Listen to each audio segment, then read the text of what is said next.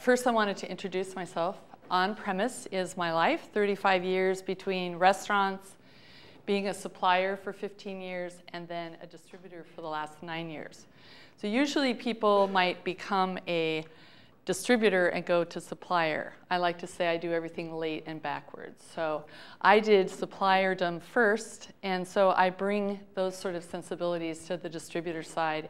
And I never forget my years in restaurants. And one of the things I did in my long years in restaurants is I waited tables 10 years of my life. So people know that I never mess with their money, that I'm always going to hopefully leave them with a smile and give them the service that they're looking for. So we're going to have some fun today. This survey that I have in front of you, or your paper is down right here, is simply just for you. And one of the key questions is at the bottom, what do I want to get out of this workshop, specifically as it relates to me? My guarantee is that if I hope that I get to every question that you have, and if you don't, I'll give you my email and phone number, and I certainly welcome any and all questions.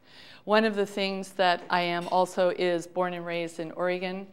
The Graves family, my great-great-grandfather was actually the first 9 legislators in the state of Oregon. It was before Shampooey, so we are, if nothing, rapscallions, because if you know, the people who settled this place weren't all nice people. So hopefully I've transformed through the ages. I know I have. So Oregon is near and dear to my heart. My first experience with Oregon wine, I was working for Roger Lextray, a Frenchman from Vichy, who opened the Brasserie Montmartre on Park Avenue back in the late 70s. And here he was passionate about his French wines, but he had 3 Oregon wines on his list. And I asked him, what is it about, besides the fact that we're here in Oregon, what do you love about Oregon wines? And he said, because it goes with my food. And I never forgot that, and he was the first one really to turn me on both to French wines and Oregon wines at the same time. Then later I was working for Horst Mager, and I got to wait on the Sokols and the Blossers when the grandparents would come in, and I was their server that they loved to wait.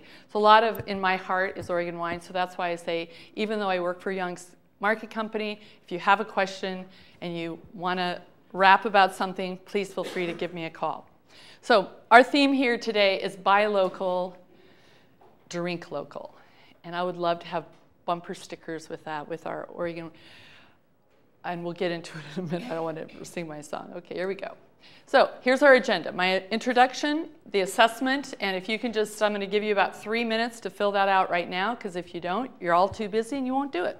So get started on your questionnaires, and you can pop up and look at the agenda after that. Can I do what? I'm sorry? Okay. Oh, I see. Okay. There should be enough.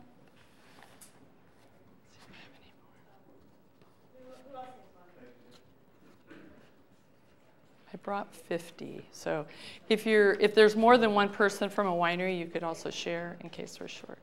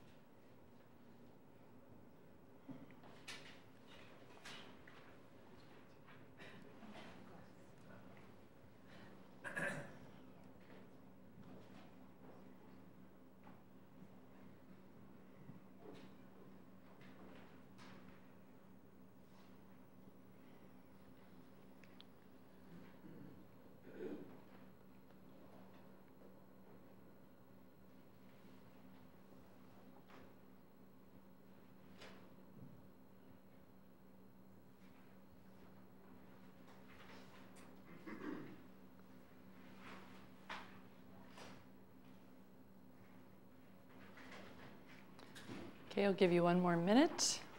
Finish up.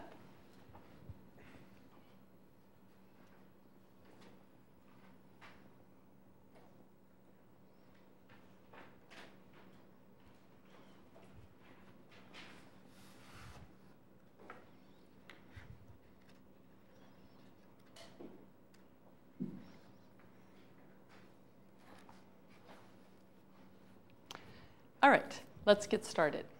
Helps to focus our minds just a little bit, and you can, if you didn't finish it, you can peek every once in a while if what I'm saying isn't completely interesting and finish. So we have our assessment. We're going to take a look at the on-premise universe. What does it look like for the state of Oregon?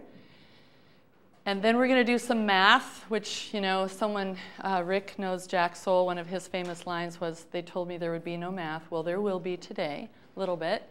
And then we're going to take a look at both our successes in the market and our challenges as wineries and for me as a wholesaler. And then we'll talk about some opportunities and tools. And some of you may already be aware of these tools. Today may just be the day that you think maybe I'll pay more attention to it. And that's the idea of having the questionnaire. Just, you might be aware of many of these things, but today may be the day that you say, you know what? I've got a long to-do list. I've gotten a bunch of it done. I'm putting this back on.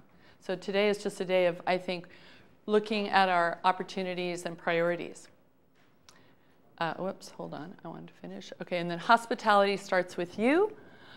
And that will actually come back from our discussion on market challenges. And then how to use the community better. And I'll give a couple shout outs to the Oregon Wine Board and how they're doing that. And then looking at awards and acknowledgement and wrap up. So, by the way, I can adjust my time accordingly. How much time do I have? 30 minutes? 20 minutes? 35. Okay. All right, what is our on-premise universe? If you look at the city of Portland, our fine dining is about 1,000 accounts, and that's being really generous. It might be around 900, but as we know, just like with wineries, restaurants are opening up all the time, right? And then if we look at downstate fine dining, and that would be Eugene, Medford, Bend, about 250. Central Coast, about 50. North Coast, 40. The Dalles, around 25.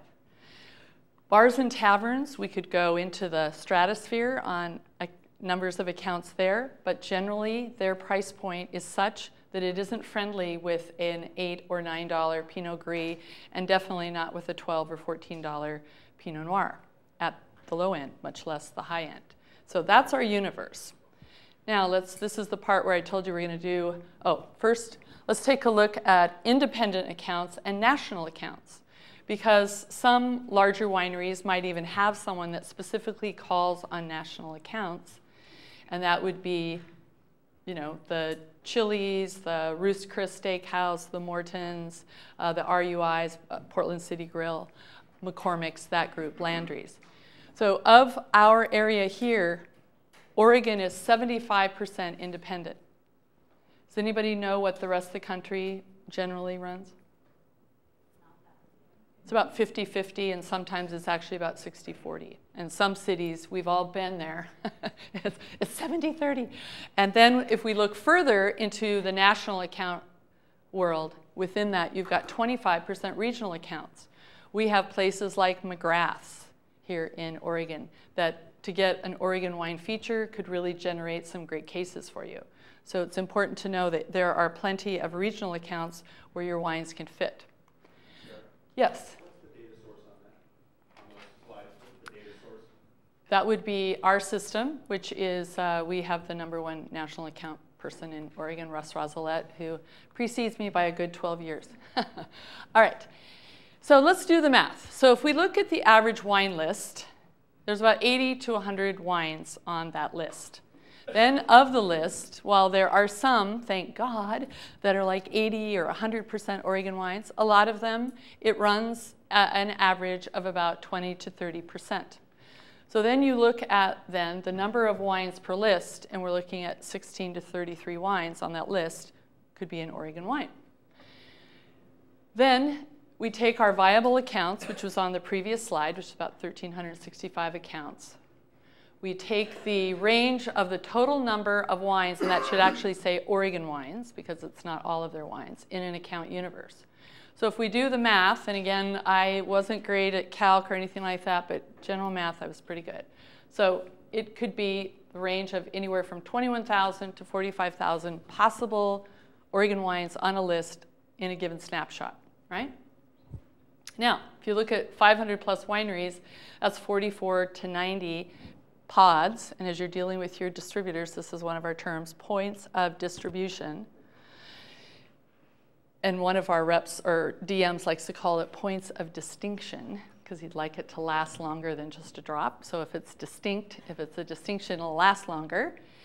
And then then take it among the, let's say, the top 100 wines, because some wineries make enough just to sell to their friends. Some wineries do wine clubs, some do direct to consumer through email, et cetera. So let's just even look at the top 100 wines. So we're looking at 218 to 450 points of distribution per winery. So as you're thinking about what can I expect from on-premise, this is just a given snapshot in a given day. Now, what do restaurants do? Do they change their wine list daily, weekly, monthly? Some of them do change them daily. If they have an in-house printer, if you've ever been to Blue Hour, it could change from lunch to dinner. So I did this exercise because sometimes people have an idea of what they can expect from a wholesaler, expect from the market. It's important to know that both what are the possibilities, what's the range, and then also knowing when and how often restaurants change. Here's a little program that we are doing. We're in our second year with Young's, called Pinot Passion. Because one of the things that I noticed in our business was we excelled in Pinot Gris and we had an opportunity gap with Pinot Noir. Yet with all of our Oregon wineries, what do I know is their thumbprint is, it's Pinot Noir. So we made it really, really advantageous for our people to make sure there's a Pinot Noir in their bag every day. So we call it Pinot Passion. So far this year, we're up 19% in points of distribution and 13.4% in cases. Now, some wineries are up much higher, some wineries are flat, but overall, that is the number. So what are some of the tools that we use? Well, one of the key tools is features for restaurants. We use Oregon Wine Month, for instance, to salute the French. We have a lot of French winemakers, so we kind of threw a little marketing twist there. We have live certified all the wineries that we have in our book to create wine flights, to create features, but to get people's attention. Because so many times, I think Rick said it, there's white noise out there for our sales reps. There's white noise for restaurateurs. They've got a refrigerator that just broke down, their cocktail waitress called in sick, and they got to pay for the wine that's coming in the door with the money they made the night before. They got a lot on their plate.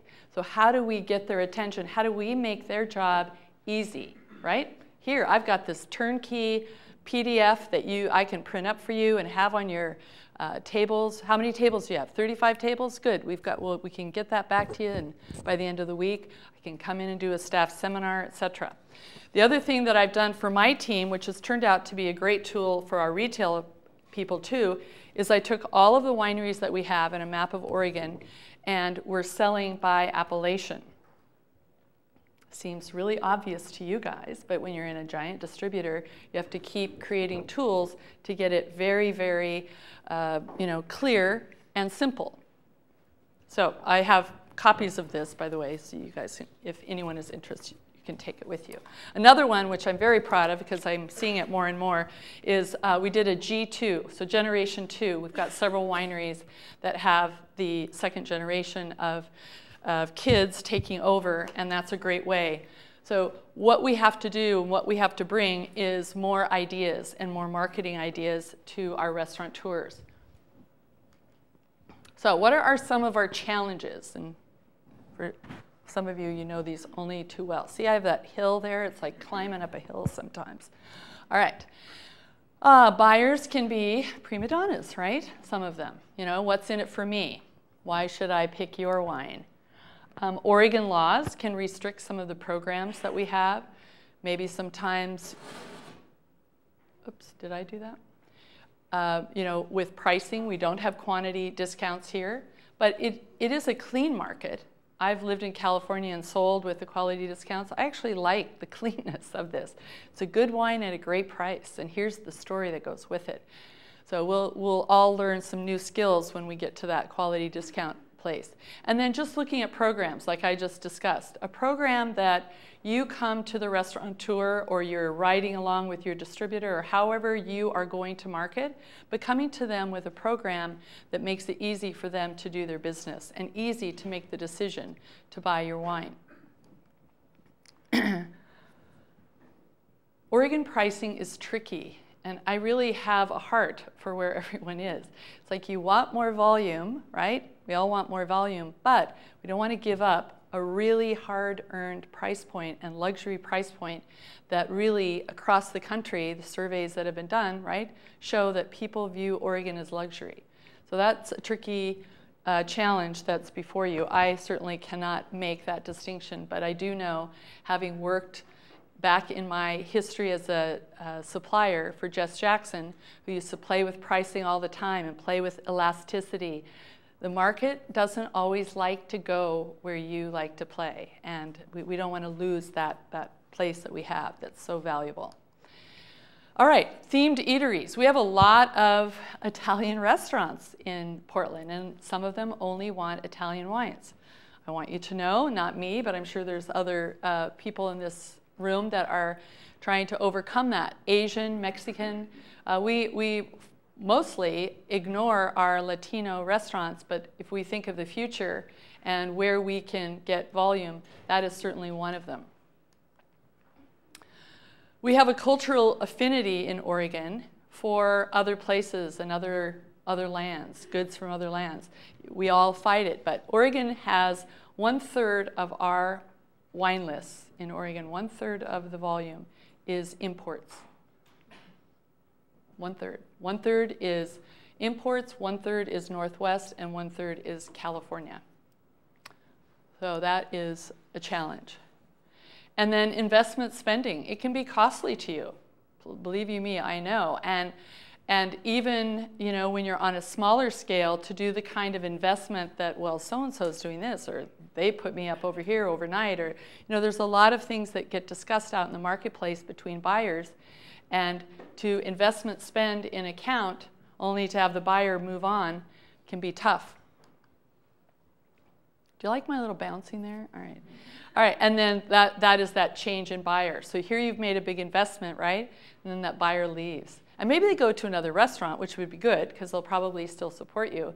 But sometimes they might leave and go out of state or to another industry. So, and then lack of loyalty in the home market. You know, we all remember this article in the Wine Spectator last year. And I use it a lot when I'm talking to some of the somms where you just say, you know, if you're in Napa and you open a restaurant, although Chez Panisse did it back in 90, and they had to change. They opened with an all-French list in Napa on Highway 29, and they had to change because it doesn't work. When you're in wine country, you need to reflect what those wineries are. So we're up against some of this in the city. And one of my favorites is, you know, if you're really into esoteric wines, Portland is amazing. Consumers here are very open-minded, particularly if the price is reasonable. And then the line at the bottom, they're not interested in doing anything mainstream at all. So that gives you some information right there in how to talk to somms. Don't bring them your, you know, largest driver wine. Bring them something that's really interesting. Make it seem like no one's going to get it but them, or just a limited amount of people. They're not interested in the mainstream. So if you think of somms, they have worked hard to get their usually if they are a credentialed somm, and there's a difference between a credentialed somm and a person that calls themselves a sommelier, but they've worked hard if they're a credentialed sommelier. So what they believe and what they see around them is that if they write a wine list, that now is their reputation. So as you're selling your wines or you're educating your distributor to represent your wines, it's really important to have a very clear story that talks to the specialness, the rarity, and why they should buy your wine that is the opposite of mainstream. It's got to be cool, it's got to be hip, it's got to be wonderful. So think about that. All right, what are some opportunities and tools? Buy the glass pricing. Now, you're saying, Sarah, you're talking out of two sides of your mouth. There's no such thing as buy the glass pricing. Well, that's really true. But you can create a price that is a on-premise only price, and what you would have to, do people already know this? Am I just being sure? No? That's okay. So there is an OLCC law that if you have for instance, let's say if you're going to move from your 2010 to your 2011 vintage, and you have some of the 2010 left at your distributor, you can go ahead and release the 2011 to the broad market. You have to take your 2010 and you have to specially sticker it so that it says on-premise only, or it says, usually what people do is they'll put a VS, right? Or yeah, it's usually called VS. So you make a little sticker, and then that has a separate place in the warehouse, and then that goes out to the on-premise world. And you can check with your OLCC agent. I would never lead you down the stray. We do it all the time, and it's very successful, because then that way you can get some of your wines that wouldn't normally be able to be on by the glass, in that sort of $12 sweet spot. Sometimes buyers will go to that $14 or $15, but really $12 is a lot of times what they're looking for. So you can do that. You wouldn't do it with hundreds of cases, but you could do it with dozens of cases, and that way make some new friends. So the other thought that I had while I was preparing this is, and I would say some of the most successful wineries do this, but if you have a wine that people could just get in Oregon, so that the buyers knew that you weren't sending it to New York or Texas or LA, that you had something that you made that was just for the Oregon market. Because if you think about it, Travel Oregon is working so diligently right now we've had the busiest season in Portland in my entire life. It's been very hard to even get through because the traffic is so heavy, and it's because we're getting this food and wine tourism. And hotels are constantly booked. I don't know if you've had people come into town, but it's almost impossible to get a hotel anymore. Our tourism is really kicking it up. So those tourists come to Portland, they look at a wine list, and they see something they already have in Texas or New York or wherever. So think of it as a community. If we could do some wines that are unique to our market, that makes it not only great experience, but hey, I'm going to come back because I do my fun wine foraging thing. And then library wines. We have a winery, Erath, and it's very widely distributed. And one of the things that's really helped is we've been able to get some older vintages that our tourists, our locals that are wine fans will get to try some older vintages.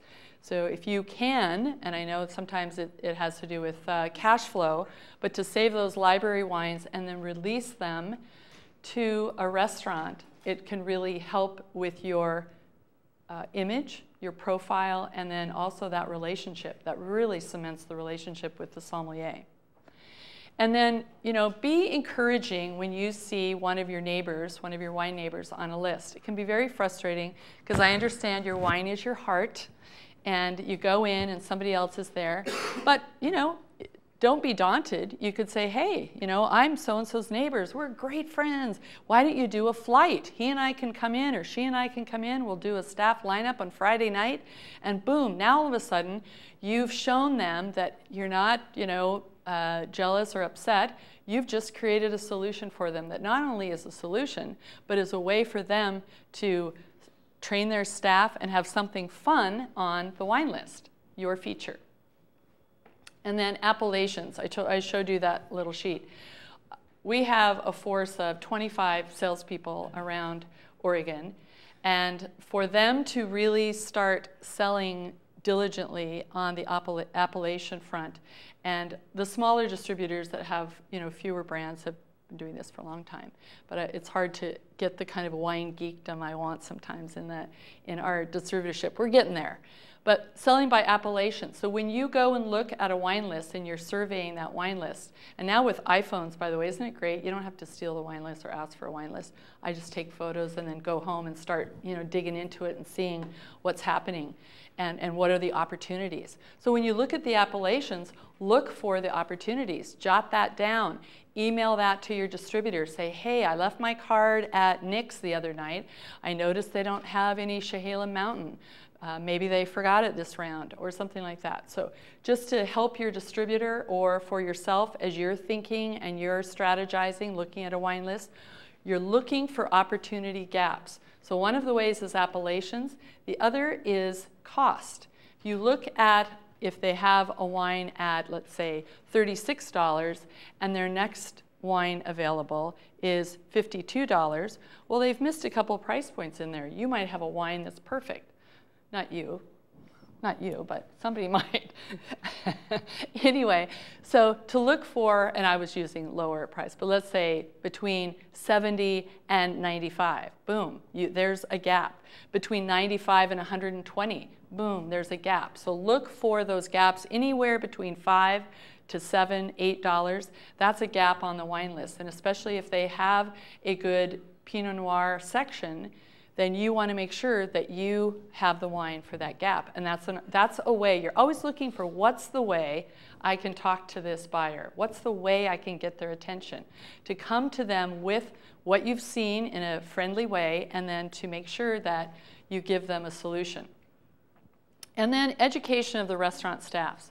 I will tell you, and I know that a lot of you in here already do this, but you will do an education seminar, and 10 years down the road, that waiter is now a buyer. It could be 5 years, it could be 2 years, but they don't forget you. They didn't forget if you come in and do a really great seminar, teach them about wine, teach them about the soil, the clones, whatever, they'll remember you, and the next time they see you, they could be the buyer and they'll say, oh, I don't have your wine on the list, and boom, it happens. And it happens all the time.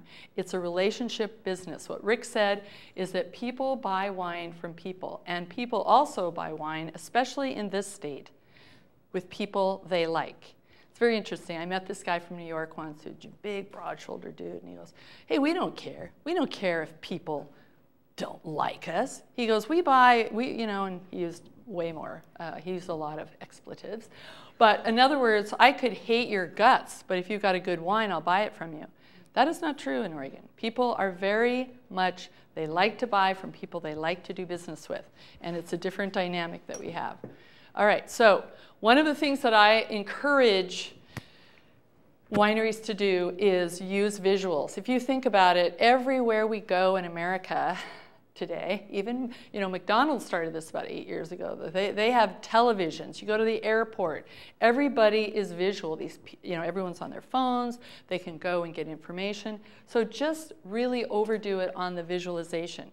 Your maps, your vineyard maps, your vineyard shots. Whenever you do a price sheet, don't do black and white. Have a shot of your vineyard. Have a map of Oregon with maybe a star or a focus on where your winery is. In other words, always think like what you like. When you're looking at your iPhone, what do what's the other one?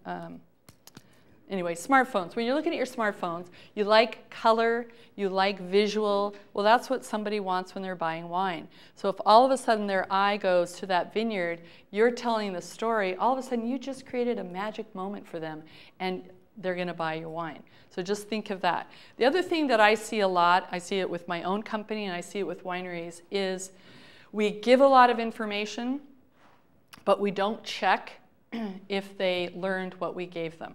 So I started this when I was a restaurant manager, doing quizzes, and then as a supplier.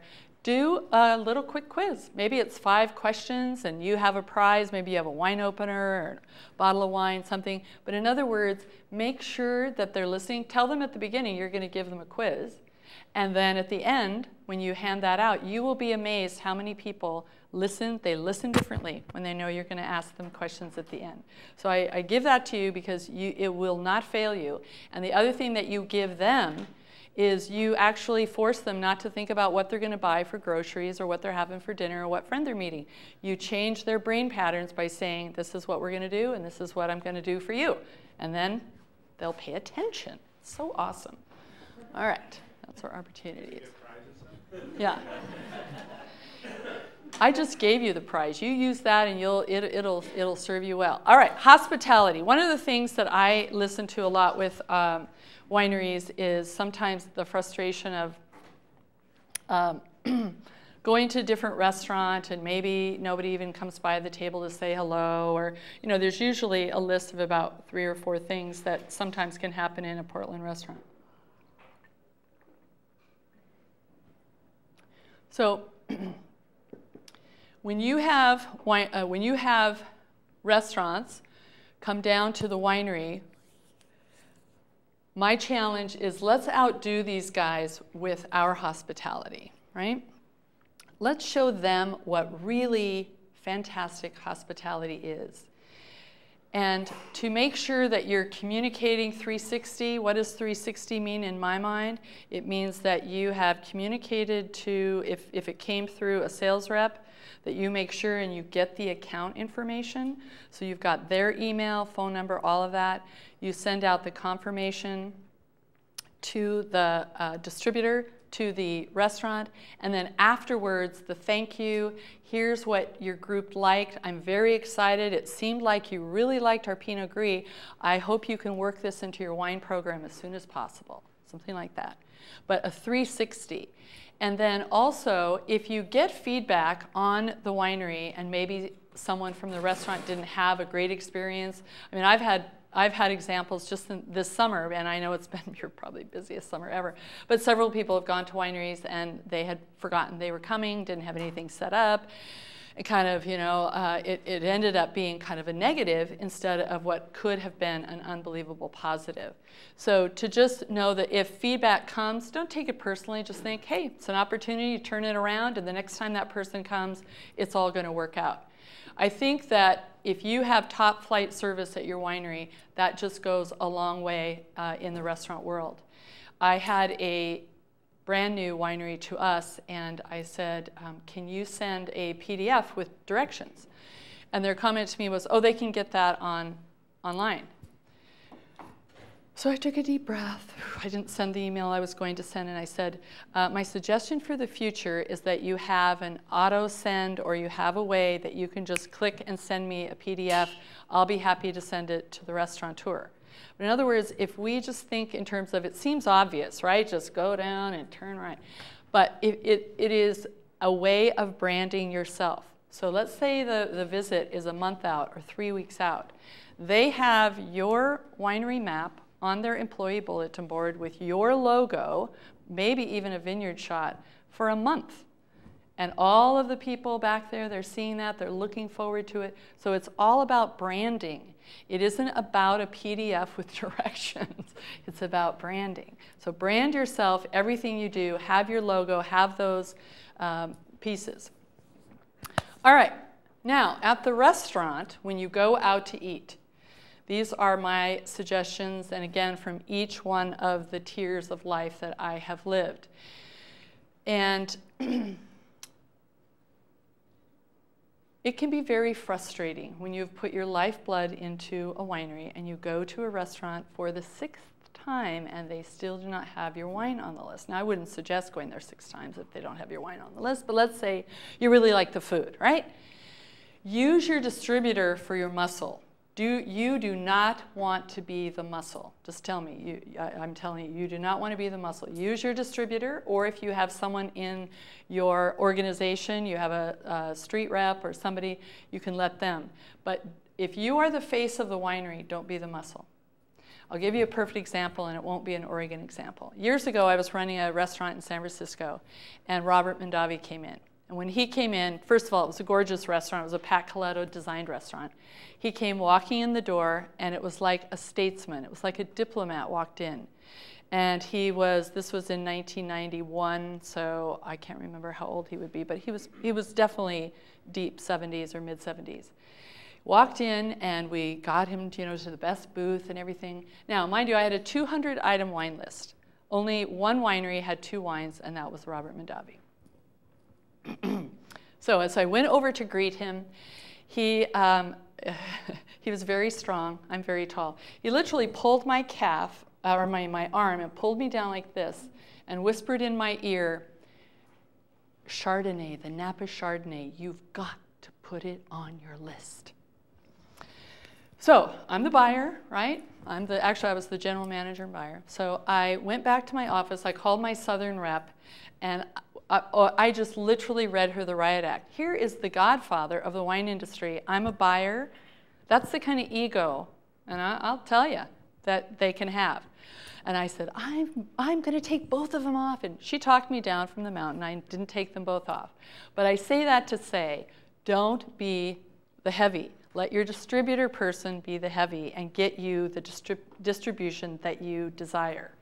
Because what you want to be is the face of the winery that is, wonderful and that people look forward to seeing you. That's why I had that one question on the questionnaire. When you leave a restaurant, what do people think? Do they think, wow, we just love that guy? Or whenever he comes in, it's fun, or this or that? Or do they think, oh my God, they're the worst tippers. Thank God they're out of here. All they do is complain. We don't have their wine on the list. What is it that you are leaving? Because you have to think about it, just like with that person that you did the staff lineup with, that same busser, waiter, whatever, that becomes a buyer will remember that too. So you want it to be positive. You want it to be just a positive interaction. And then, find out things about the buyer. Do they have a charity? What is their family like? A lot of my reps will keep notes. What I do with my iPhone is I go down to notes and I just put, 2 children, 2 boys, put their names, their ages, whatever, so that I can't possibly remember. I would love to. I did back in the day, but I'm out of RAM up here. So I just save it, and then before I go to the restaurant, I make sure and I check my notes so that I am interacting with that person with what's important to them. If they've got 2 boys in soccer, or I know that somebody's got to be near graduation from high school, it's just a way of connecting with people, and it's just a way of building your reputation with them.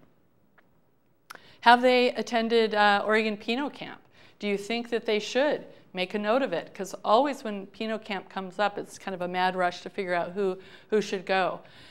And then, as I said on that last one, lead in gratuities. If you know that, that goes all around the restaurant, in the back of the restaurant. They talk about how much you leave. I'll give you another California example. Duckhorn at the time came into our restaurant. We were big Duckhorn fans. We had a lot of Duckhorn on the list. They had a party of 8. They were a little tipsy, and the server told me that, God, they already signed their check. They didn't leave any money, blah, blah, blah, blah. So I went over. I knew them, and I kind of whispered in the ear, how was everything? Did everything go okay? Oh, fantastic, fantastic. Story to say, they left without tipping. I could not give Duckhorn away. We had to take it off of our list. And that is a powerhouse in California.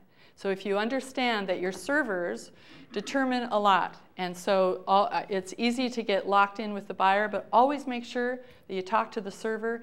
When servers come to our table, they tease me at the distributorship. I will always ask them what their name is. And one of our presidents said to me once, he goes, why do you ask what their name is? I said, first of all, I care about their name and who they are. But secondly, when a restaurant gets busy, and let's say you're entertaining a distributor, or you're just entertaining someone from your winery for a dinner, how do you get their attention? If you say, hey, you, or hey, but if you say, hey, Carol, boom, they notice and they come right to you. And it's also a way for me of just keeping that brain power going. I might remember it. So I leave that little adage at the bottom, which is on my bulletin board at work. Be the change you wish to see in the world. So many times I can get frustrated with phone calls or emails or things from different suppliers or this or that, but I'll tell you what, if I just change my attitude, then they'll change. I believe that as a state, we can change the representation of Oregon wine lists on our restaurants. And I would love to see, like, just, I don't know, just all over the place, 50%. I don't think it's impossible. So I think that if we start thinking more about how can we do it, I think it's an ongoing conversation. But I think that we are proud of what we do, and we want it in the restaurant world. So those are some of my suggestions. All right, so here's a couple of ideas. One of them is already in place, but the first one, think tank with SOMs. I know that when I was in San Francisco, it was when the Court of Master Sommeliers was first taking off.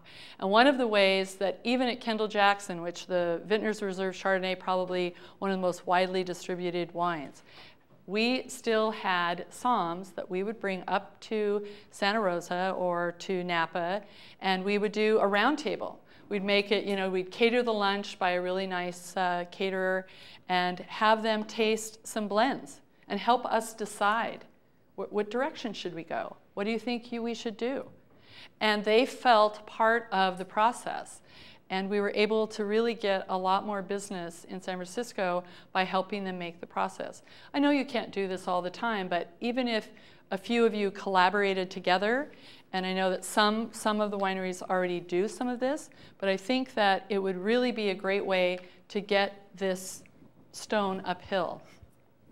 And then our annual awards. I love what we have here as far as, I hope you've nominated your,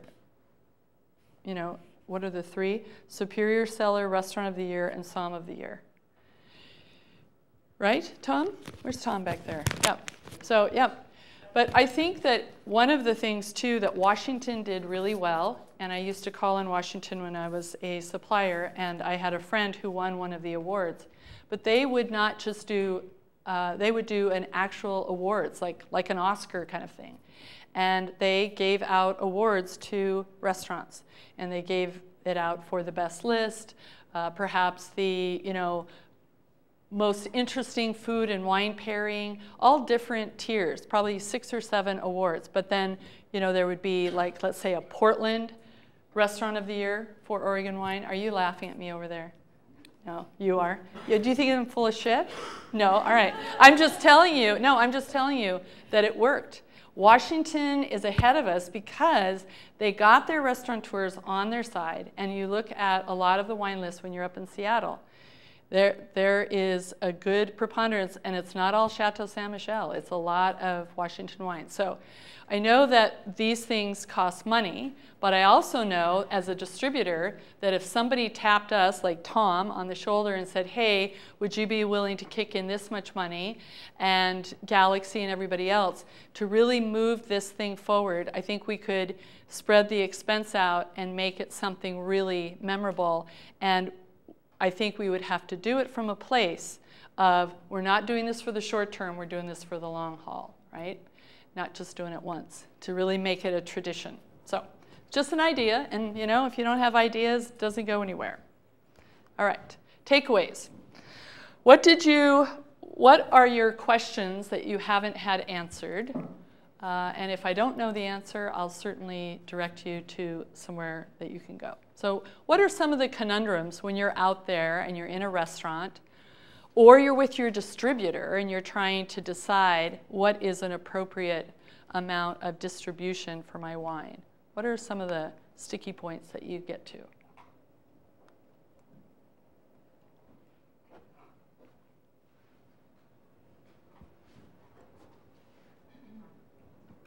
Because on-premise isn't as easy as off-premise. Off-premise, you have scan data, you have IRI, you've got Nielsen's, you have a lot of ways of corralling information. Restaurants are a lot more challenging.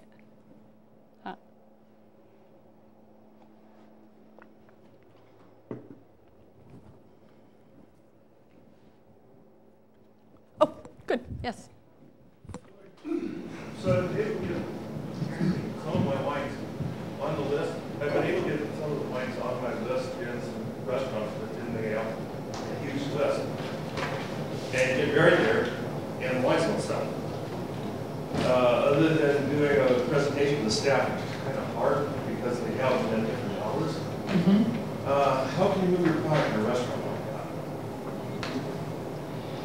that? Well, one of the things that I would suggest is to make it a priority to get there, or if you can't, most waiters have iPhones. Make a little video and send it to the buyer. Or, you know, take some pictures of your vineyard and have the bottle of wine poured. I mean, I don't know, but if you can't be there, I would say you have to get a message to them. Because like you say, when you have so many wines on a list, if you can't get their attention, there are other people that will get their attention because they'll be in there, right? So try something. The other thought would be, you know, even just doing a contest, you know, seeing who sells the most, something like that. Can you use their name? This is where my wife are on the list without their permission. And looking on your literature, on your brochures, anything like that. Well, I would ask their permission. I wouldn't do it without their permission. Do you mean your literature that you're giving to consumers or to your distributor? Or, yeah. Yeah. Oh yeah, well that's good. Yeah. But if I wrote it down and said, oh, you can find my wines at this particular restaurant, sometimes I'd ask Fred and Wire and nobody knows they answer that question. Yeah. I think you have to be careful, especially with retail. I know if you ask them, a lot of people will say yes because they would love the cross-marketing. When we did Oregon Wine Month, Tom put the restaurants that we placed different wines in, he put it on the website so people could go and frequent those restaurants. So I think people would probably welcome the extra publicity and the referrals. That'd be great. And just say to the restaurant, hey, I'd love to refer my customers to your restaurant. Do you mind if I, you know, put it on my, you know, sales sheet? I think they'd love the referrals. Yeah. I don't know too many restaurateurs that, you know, don't want more business, except for maybe Andina. Anybody else? All right, so how about this? I'll, when Margaret sends out my PowerPoint to you, I'll put my phone number. All your closet questions or feedback I welcome, so please send it.